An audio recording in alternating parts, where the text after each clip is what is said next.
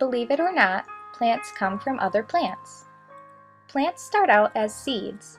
Inside each seed, there's a baby plant called an embryo. Seeds need soil to grow. When planting, you need to make sure your seed has just the right amount of soil. From the seed, small roots grow into the soil. Then, the stem sprouts up through the soil towards the sun. Leaves soon begin to form on the plant, at which point the plant can make its own food. This baby plant is called a seedling.